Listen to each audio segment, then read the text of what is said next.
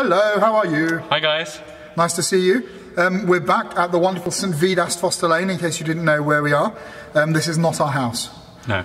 It's very beautiful. It's God's house. It is God's house, indeed. Yeah. He moved out a few years ago, but I think he's... Very good of him. He pops in, yeah. So, today, we're going to bring you some spring fragrances. It's spring. Finally! It stopped snowing for about 2 days. I think we're going to have snow next week, though. Yeah, but for at least 2 or 3 days we haven't had any snow, so it must be Thank spring. God. It's spring until the rain comes, and then it's winter in our gothic dark heads. No, I'm kidding. So, fragrances for spring. We've brought 4 fragrances each, and... We don't know what we've chosen. We have no idea. So I brought 4, and Joe's brought 4, and I mean, the 4 could be, they could be exactly the same, I don't know. I'm hoping they're going to be different. As in we bring the same, not I've brought the same fragrance 4 times. Oh no, you haven't got 4 bottles. I've just got 4 bottles which I brought, because each one of them is But hopefully we will have potentially 8 different fragrances, but that's the plan. There could be some overlap. Yeah. We have great taste. Yeah, we have really good taste. So what do we think of as a spring fragrance? So I think that the thing that's a good question. A lot of the fragrances we've talked about have been oud, leather, resins, things like that, heavy hitting, which we really like, because we've just been through winter and we want something strong, and warm and cuddly. But now it's, it doesn't really look like spring, but when we think of spring, we think of something green. Yeah, green, fresher. Maybe a little bit kind of herbaceous. Yeah. Maybe start to get hints of citrus, so something a bit lighter, but something brighter and energetic. And that's it, exactly. And something that makes you want to go outside rather than something that makes you want to come inside. Yeah, absolutely. And nestle by the fire. Right, who's going to go first? I think you should go first. Okay, right. This is very exciting. We have no idea. So my first... I'll cover my eyes. Is... so this is Citiver by Duetto. So Duetto, I don't know where are Duetto based? I'm not sure at all. So it says made in France. So they do beautiful bottle. They do some really great quality fragrances. So Golden Boy. Another Tuscan leather thing. Which is similar to kind of Tuscan leather. But they also, I think they're going for quite a kind of urban identity. They do city oud and things like this. And so this is called Citiver. So I guess, which is, I'm not sure if it's a play on one of 2 things. So it's definitely got a lot of vetiver, which is a kind of a green grassy root, which gives it its colour and a lot of its identity. So either it's a city vetiver, or you could also say possibly it's a citrusy vetiver, because it does have citrus in it as well. But it's supposed to kind of take its inspiration from a city park. So I think it's specifically a kind of New York City park. So it smells really, really good. Should we put a bit on strip? I'm eager to try this. I get this huge kind of swathe of green kind of herbaceousness. There's quite a lot of grapefruit in the opening. And even from the beginning, you get... That is absolutely beautiful. Oh, it's really... There's bergamot as well, I think. Yeah, well, there's a little hint of sort of Earl Grey grapefruit. Yeah, so bergamot is a kind of Italian citrus fruit, which is used to flavour Earl Grey tea. Very beautiful. But also the other thing I get with this is quite a lot, considering it's something which is supposed to be vetiver is normally marketed towards men, and it's supposed to be quite modern and urban. But this is quite floral as well to me. Especially, it's almost like a linden or something. Not linden. Linden blossom. But I also get, I think there's violet, and as it dries down I get more and more violet, and it keeps kind of evolving and opening up, and I get this really big kind of great floral scene, whilst I think that the vetiver in it gives it this kind of urban edge. So it's not an old-fashioned... It's not an old-fashioned floral, it feels quite modern. It's got a lot of energy, hasn't it? But it evolves a lot, and I think this is a really great fragrance. Now, a few people have asked, when we talk about videos, we mention how much they cost and where you can get them from. So I think I bought this from Notino, which is an online website, for something like £90 for 100ml. So not very expensive. It's just above a kind of designer price. And the good Notino is a really good website, which I've spent thousands on. But they also do samples. Yeah, so which is such a good idea. You can get the 1.5 or 2ml samples. So do check out this on Notino. Very beautiful. Right, okay, my turn. I have no idea what my first choice is, but I'm going to look in my bag. Give me a minute. So, let's stay with a green theme. Oh, yeah. So, Acqua di Parma, Colonia Club. Little green, dinky little bottle there. So, this thing here attracted my attention, first of all, because it smells to me a little bit like a combination of Polo Sport, which is one of those great 80s things, beautiful, minty, fresh, herbaceous thing, and also Brut, the old Brut, and the combination, massive the combination is beautiful. I'm going to let Darren smell this. Yeah, and also you may have smelled this already. I mean, Acqua di Parma, a house over about 100 years old. Yeah, the first thing was 1901, 1902. I mean, and they're all classy. I mean, these I would say these are definitely masculine scents, aren't they? They're marketed more that way. They're really classic masculine. But I get this wonderful mintiness from this, which I love. But it's not about the mint. It's you get a huge lot of mint. But I know what you mean by Polo. It instantly reminds me of that, and it still has this DNA of the original Colonia Essenza, which came out in about 1915 or something like that. It still has all the bright citrus, it has this, the barbershop aspect. It has this real barbershop, slightly soapy, slightly lavendery feel. But this does feel a little bit more modern and fresh. Yeah. It's a modern take on those old classics, I think. Is there geranium, or do I just think there is geranium? Yeah, there is. Yeah. You've got geranium, you've got really peppermint. Kind of bracing. It feels like camphor, which gives it that mentholated thing. Yeah. And there's also almost like a slight kind of chewing gummy kind of feel to it as which is maybe from the geranium. But I just love the greenness. I find it very bracing. Yeah, it feels like, if you've gone to a kind of gentleman's club in the spring and you want to feel like, you've just been playing polo or something like that. Absolutely. And you were going to have drinks afterwards, going to have a gin and tonic or something like that. This is exactly Doesn't that put you in the mood what you want to smell like. Great. And, great house as well. I mean, I don't know if we've spoken about this house before. No, not really, no. But they have lots of wonderful things to smell. And they're classic, they're simple, but they're beautiful.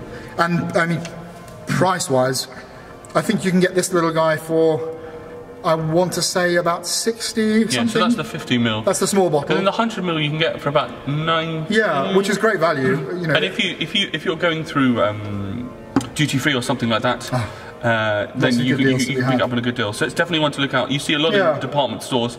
It's everywhere. Yeah. And it's so small, it makes me look like a giant, which I am. But you can get lots of associated products. Lots of sort of shower gels, shaving soaps, all sorts of things. So check them out. Right. Enjoy. Next. What have you got now? Next, we are going, if I can find it, really, really niche. And this is almost the most spring-like fragrance I own. So this is from an English house called 4160 Tuesdays, which is run by an amazing woman called Sarah McCartney. Yeah, she's a stunner, isn't she? This is called Ealing Green, and when you first put your nose to the bottle, it just smells like kind of freshly cut grass. It smells like an English garden. Yeah, absolutely beautiful. So bracing. I remember the first time I tried this, I'd never really ever smelled anything which really captured that feeling of grass, of herbs and things like that. Enormous projection as well. I mean, it's very bright, isn't it, on first smell? That is beautiful. Yeah. It's so beautiful. I think there's quite a lot of geranium in this as well, which is a floral note which has a kind of a freshness to it, doesn't it? Yeah, there's all sort of fresh spearminty. Kind of mintiness, but I think there's also some herbiness, some kind of thyme and things like that, and maybe a bit of basil. It's so good, isn't it? This is almost like one element of a bouquet garni, isn't it? Yeah, it's like it's taken one little moment of it and really kind of amplified it.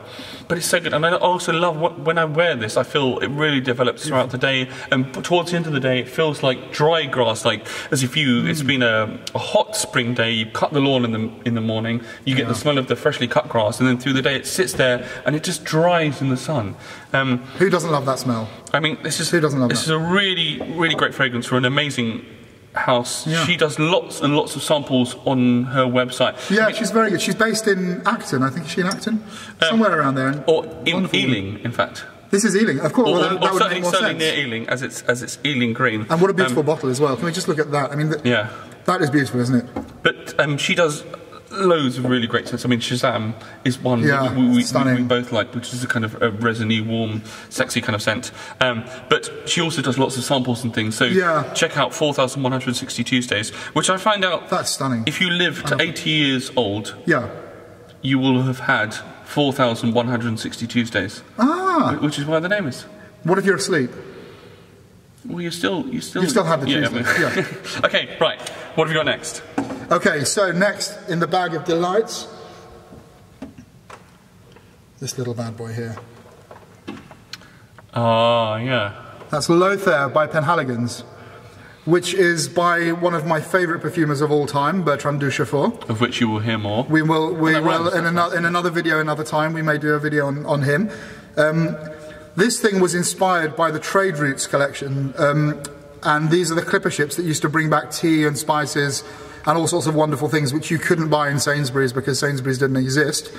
So we have, I'll pass this over to Dan, we have, look at that presentation, look at that. We have beautiful grapefruit, juniper, nutmeg, fig. Oh, I get the fig actually, kind of fig, black tea, creamy fig leaf. Yeah.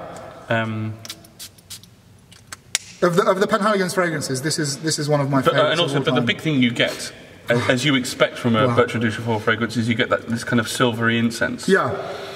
Very sparkly. But especially here, where it just combines with the fig and things like that to get this real lightness and freshness and brightness. It's exotic. Oh God, you get a lot of cinnamon as well. Yeah. The kind of sweet, kind of rich cinnamon. So I love it. This kind of, I guess you could say it is an Oriental. So it's in the same family as something like Interlude we've talked about, but it's a million miles. It's 1,000 miles. Yeah. That this is light and bright. You know, I think you can wear this with, I think of like a cotton shirt kind of thing. Yeah, absolutely. Kind of the breeze is blowing. I mean, this is a combination for me of two types of scents. One of which is a sort of a fresh juniper gin and tonic sort of smell. Yeah, you get that. But then one of them is a sort of tea-based fragrance. And he's combined both of them, and then to cream it out is fig milk. Yeah. Which I think is so beautiful, and it's got ambergris in the base there, just lending some sweetness. Isn't that nice? That's really, really good. And I mean, for a house, I have to say I love some of the Penhaligon's offerings. They don't always blow me away, but of the ones that do, this is up there for me. Yeah, I think this is one of the very, very best. It is one of the more expensive. Yes, it is. I mean, I think I got this for maybe, at the time, maybe 160, 170. I think it was back then. I think now. I mean, now this is cheaper. You can get this for 130, or even on, if you look on discount sites. I don't know. On Notino might have it. I don't know. But there's lots of wonderful stuff in this to enjoy. Yeah. I mean, look, the bottle with its little bow is very beautiful. Yeah, they are lovely. Isn't that nice? Right. So actually, so it's interesting you've gone for that, because my next choice is something which you might not think is. Look at this. It's really an obvious spring choice. So I've gone for Two Man by Comme des Garçons. I mean, the reason I say lots of people won't think of this as instance, so you look at this kind of pebble bottle, is that it's got lots of incense and it's wood. It's got this kind of trademark. Comme des Garçons often have this pencil shaving cedar wood, kind of freshly shaved wood smell. The reason I call it a spring scent is it's got quite a lot of mint and it's got kumquat. Which gives it this really amazing, kind of bracing freshness. You've eaten a kumquat, haven't you? It's kind of like... I may have had one on a pizza. See, and that's got so much brightness of that. I really get that kind of freshly shaved pencil kind of quality. And I get a sort of just immediately the second before a snubbed out match. Yeah, I know what you mean. But I think there's a brightness to it. There is. It's very bright. It's very energetic. And I mean, even if you don't know what kumquat smells like, there's a kind of slightly bright, fruity quality to it. Yeah. And a bit of mint, which makes me feel like it's a spring scent. It feels like, maybe walking through the woods in spring. So we had Ealing Green, which is more about an English garden. This is more about walking through the woods, I think. And that brings me to an interesting thought, that we shouldn't think of spring in terms of temperature as much as we should in terms of nature. It's a bit greener. Yeah. trees are starting to bloom and blossom. It's not necessarily about warm weather. So this has that warmth and comfort, but it also has the freshness. So on a bracing cold spring morning, I can't imagine anything I'd rather wear. It feels bracing. It's got that. Absolutely beautiful. So this is from which range of Comme des Garçons? Do they have, because they have lots of things, don't they? So they have lots of kind of themed range. I guess this isn't one of their themes, because there is also Comme des Garçons 2, which is completely different. But this is their sort of, it's a fruity floral. The series that includes the black pepper, amazing green, and all these wonderful things that they and do. these are quite reasonably priced. I'm trying to think. This is a 100ml bottle, and I think is it something like 80? Yeah, I think about that. It's not. You get these in lots of department stores. Certainly, if you're in London, you've got to John Lewis, Debenhams, or something. They will have it. They will have it. Again, if you look online, it's great, though, isn't it? Absolutely beautiful. And I think lots of people think of this as a winter fragrance, but I love it for spring. I think what we're unlocking here is the fact that you shouldn't necessarily tie yourself to one type of fragrance because you think it's a type of a season. Every spring day is different. Yeah. Why think it's spring now? I'm just going to wear. Don't get one. Lemon buy 8. Yeah. At least. For a day. What's next? Okay, I've got an idea. Let's see. Okay, this is an old. Okay, so when we're going with when we're going with our slightly less predictable spring fragrance, I've got this little thing here, which is from Guerlain. Takes a little while to open the box because I'm quite slow. What is it? This a beautiful box. Is the mighty Derby. So there she is. That's incredible. That's the box, that's the presentation. This is a modern reissued version of something they made back in the 80s, which sadly flopped. Ridiculously. I don't know how that happened. If I bought that when I was a child, I would have worn that in my school playground. So, there's the bottle. This is a wood-framed bottle. It's beautiful, isn't it? I mean, this is traditionally a leather fragrance, but actually I find this very fresh, very gentle, very elegant, and very green. Crucially, I'm going to pass this over to Dan really for his sniffing. I haven't smelt this for a long time, and I only ever smell it in the department store. But it's got a lot of aldehydes. A huge, very aldehydic. So what are aldehydes? Aldehydes, if you've ever spelt Chanel No. 5... That's the king of aldehydes, isn't That's got a lot of aldehydes, so it's a purely synthetic note, which has been used for hundreds of years, which has a kind of an ozonic quality. Yeah, and it gives a fragrance some throw and some lift.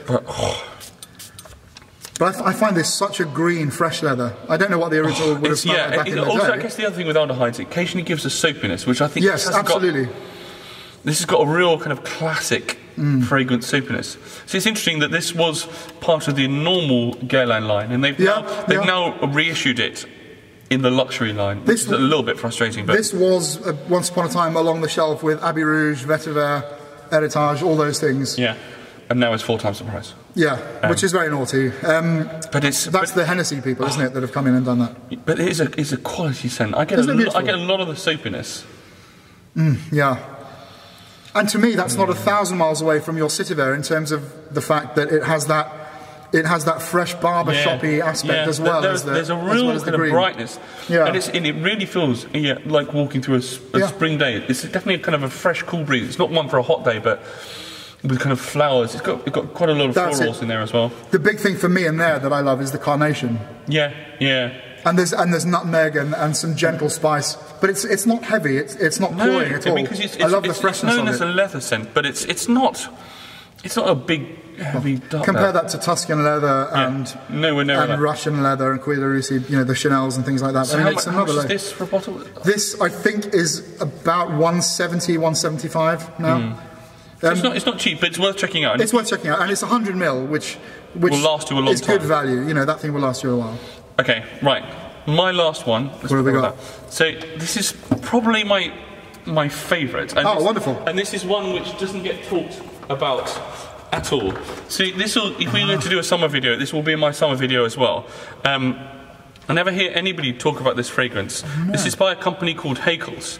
And when I was in Margate, I chanced upon this absolutely beautiful shop of fragrances made by a guy who used to live and work in China, and when he was there he noted how often people used seaweed, and then came back and was in Margate and realised that people don't use seaweed at all. So he's founded a fragrance company which also do oils and things like that, which is inspired by the scenery and uses seaweed. Now this is called the very memorable 51 degrees by 19.9 north by 1 degrees by 21 by 30 east. So I hope you got that. So you have to remember that. Obviously it's a grid reference, and it's a location on the Margate coast, and this location is a sea marsh where there's lots of wild fennel growing. So this is a completely a completely natural fragrance, and it's just let's get a whiff of this. It's just this huge swathe of herbaceous beauty. I mean, I'm not somebody who goes out of their way to find natural fragrances, because there's nothing wrong with using synthetic ingredients. But this is just this. My God. You definitely get a lot of the fennel. Yeah, absolutely. You get this really fresh aniseed. And then there's just lots of kind of herbs. I mean, there's lots of juniper and things like that. And the other thing which I do love about this is often with kind of fresh scents, especially slightly citrusy ones, they often don't last that long, whereas this always lasts at least 12 hours on me. That is one of the most stunning things I've smelled. It's just absolutely incredible. And I've never heard anybody talk about it. You can now find it in Selfridges and places like that. So it is getting some, they must be selling them. And I get a sort of gentle sweetness as well. But it's not overpowering. It's just a little hint of something, like a sweet trail behind it. And there's suggestions of like cedars and bits of kind of woody background, but it just smells like the countryside. It smells like the coast.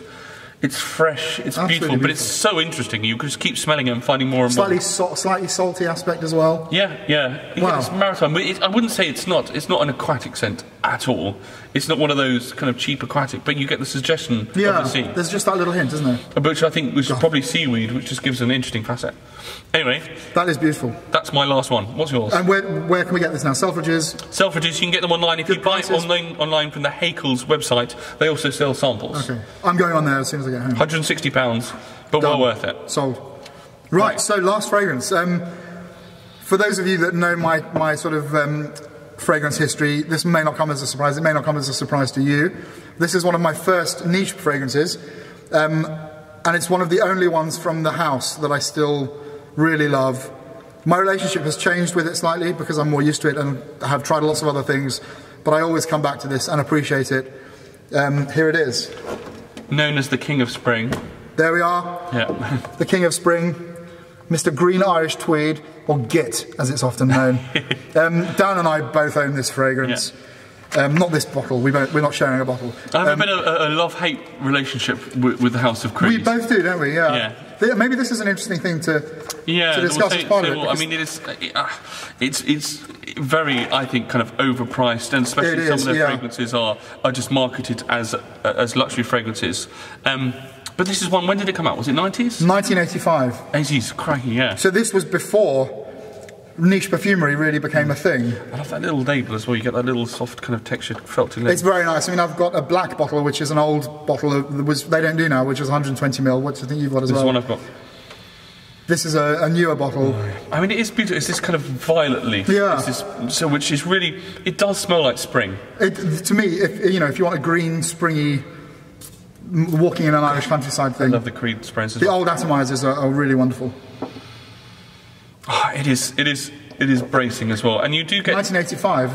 This was a new smell. This created a wave of aquatics and. I mean, we should also say the other thing it smells incredibly close to.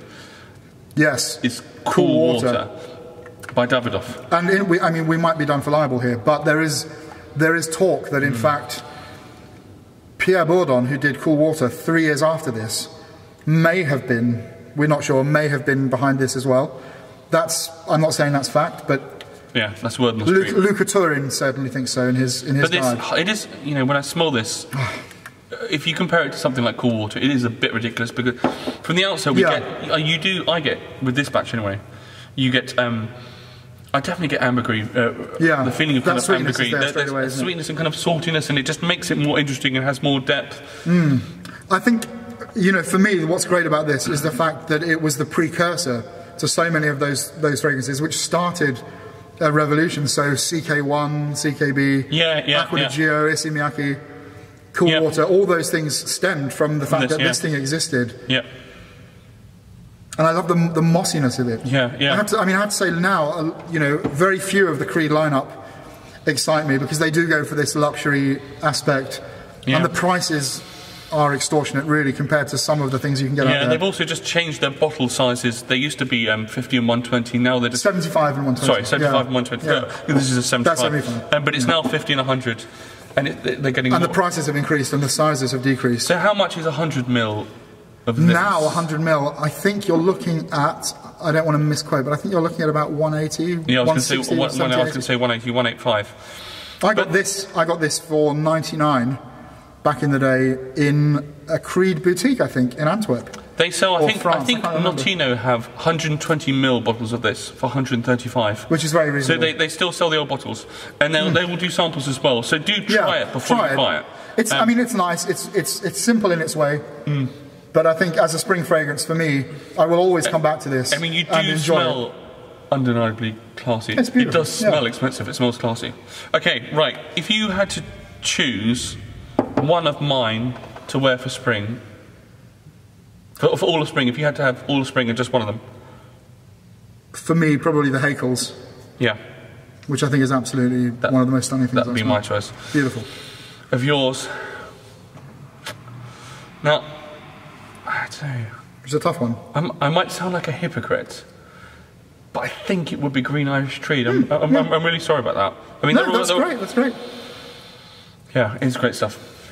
As a spring fragrance, it does what it says on the tin. Sometimes that's what you need, isn't it? It's interesting because it's a house I kind of love to hate, but actually I can't help but enjoying this. Anyway, we've been talking for 27 minutes. 27 minutes? I know, 27 minutes. Because we're really enjoying stuff, and we want you to enjoy spring. Yeah, and enjoy the spring, because smells of spring. It's only here for half a day. But check these all out, and buy them, enjoy them, love them, and...